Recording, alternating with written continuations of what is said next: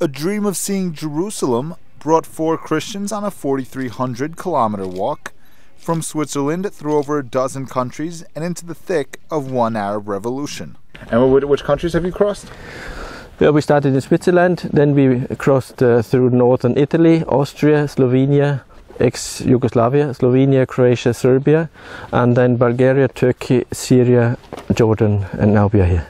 The 6-month pilgrimage ended last week when Franz Mali and his friends walked into Jerusalem just in time for Christmas. An Austrian-born Roman Catholic priest, Mali currently teaches theology and the history of religion in Freiburg, Switzerland. This was Mali's first trip to Israel, which he said deserved more respect than an easy plane ride. For me, it's not enough respect to come by plane. For me, the possibility to walk, and Christian asked me if I can go with him to make this pilgrimage, and at that moment I thought, yeah, this is the, let's say, the way how I can express my respect to this country, to these holy places. The trip was planned for 2 years by the program director of the Lascelles House in Switzerland, Christian Ruttishauser. Although he has visited Israel many times before, Christian said he chose to organize the walking pilgrimage to put himself into a more appropriate and spiritual state of mind. So the most important thing is to doing by foot. Then you have time, you are vulnerable, you are non-violent. So even a car, when you are walking all the time sometimes on highways in Turkey, you feel the violence of our traffic, of our culture. And when you are just walking, you look to the society and to look to life just from the outside.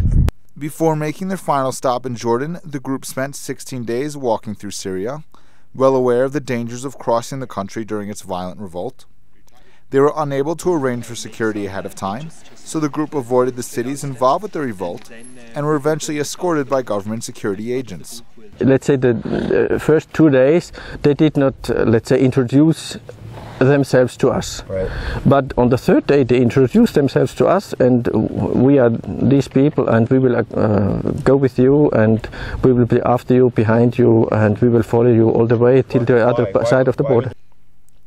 The four pilgrims were met by a few dozen people in Jordan who had followed the trip on their blog and joined them for their final stretch from Amman to Jerusalem. In Israel, besides praying and touring the holy sites, the pilgrims will participate in an interfaith conference in Jerusalem. An experienced hiker from his days growing up in the hills of Austria, Franz said that the secret to not getting tired over such a long trip was only walking 30 kilometers a day. How are your feet? My feet? Oh, yeah. My feet are, well, absolutely perfect. I didn't have any problems all the way. Sometimes you are tired. That's not an extraordinary feeling if you walk every day. Benjamin Spear reporting for the Jerusalem Post.